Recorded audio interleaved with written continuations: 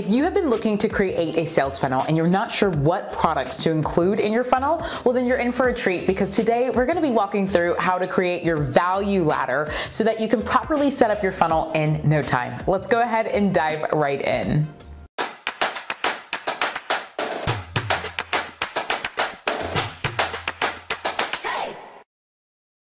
Hey there, Corporate Misfits, Brittany Darrington here, and welcome to the Corporate Misfit Club channel, where we help female coaches, course creators, and consultants to build a freedom-bound business sharing their expertise. Now, before we dive into today's topic, I want you to go ahead and check out the 5 funnels that every course creator needs. It walks you through some of the funnels that you can utilize in your business to help you generate consistent revenue. Now, if you like today's video, go ahead and give it a thumbs up and also hit that subscribe button. Now, let's talk all about value ladders, because a lot of people have no clue what a value ladder is, and they don't know how it can actually play a major role in your sales funnel. Now, without a value ladder, you're going to find yourself wondering, what do I include in my sales funnel? What are the products I'm going to showcase? What do I start with? What do I end with? And so with a value ladder, you're going to be able to properly identify exactly what needs to be in your funnel. It will help you to know what assets to create. It will help you to know what products to pull from your inventory, and so much more. The first thing I want to break down before we go into behind the scenes of what a value ladder looks like, you might be wondering, what the heck is a value ladder? So a value ladder is, in entrepreneurship and marketing, a value ladder is a systematic outline of a business, products, services, or offers which ascend up the ladder in both value and cost.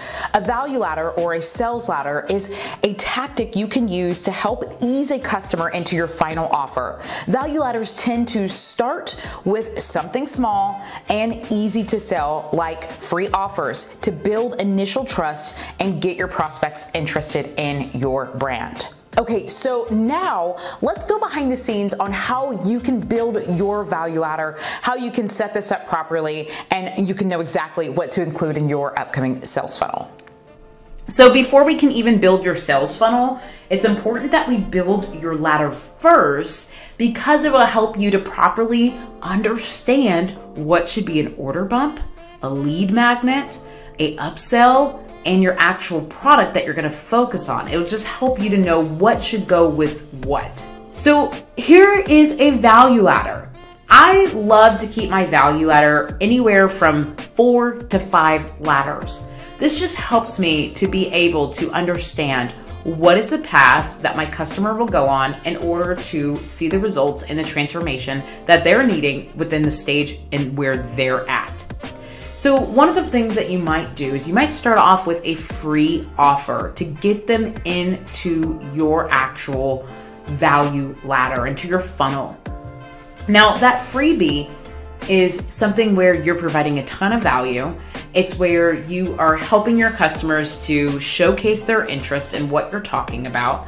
And eventually you are going to lead them to something called an intro offer. Now, an intro offer, I like to look at this as a way for people to be able to get access to your tripwire, your order bump, your upsell. This is usually an intro offer. And if for any reason you were to have someone go through your lead magnet, they're going to be introduced to that intro offer. So after that intro offer, the order bump, the tripwire, the upsell that they may experience, the next thing might be to send them to your signature offer, your lead offer, whatever you choose to call it, but it could be your signature offer. And in this area, this is where you are going to have your signature program that has multiple modules, or you're going to have your course that is in depth, or a membership that's more in depth. Maybe whatever your lead offer is going to be, your signature program, that is where you're most likely going to offer it within this lead offer area. So you start off with free, then we go to intro products, where it's an introduction and helps your customers to gain more insight on what they can do to overcome their pain points and see transformation. And then eventually be able to want to buy your membership, your coaching program, your course, or whatever that may be. Now, I like to look at the bullseye offer is you might be presenting a high ticket price offer. So this might be a coaching program, a mastermind. This could even be a live event. This is where they they trust you, they want to buy from you. They've gone through either a discovery call in the free offer stage, or they've purchased one of your intro offers, or they purchased one of your lead offers or your signature programs. And now they want to take things a step further and they want to come to a live event, join your mastermind, be a part of your one-to-one coaching, or be a part of things that might be higher ticket. And now they have gone through the value ladder that allows them to be able to get more results for their transformation journey that they are looking to have, that they are experiencing with their pain points. So when you're building out your value ladder, I want you to ask yourself, where do you want your customer to start? When they come to this free offer, do you want them to start with a lead magnet, a webinar, a challenge? What can you do? What can help lead them up to an intro offer? Now, please note, you don't have to go in order. Some people like to go straight up the line, like what we have going on here, and then some like to skip around. So you might start off with the offer, then you go to lead offer, and then you go straight to the bullseye. You don't have to go in order, and that's perfectly fine. Sometimes when we're going up the stairs in real life, whether we're going up a staircase in our house or a staircase outside or an escalator, whatever it may be, sometimes we skip some steps. Sometimes we hop over a step. And so that might happen for your customer, which is perfectly fine, just as long as you're aware of that, so that then you are not trying to send everyone to an intro offer when they might be ready to go straight to the lead offer or go to the bullseye offer. So just keep that in mind. Okay, now let's go ahead and go a little bit deeper, because I want you to start building out your value ladder.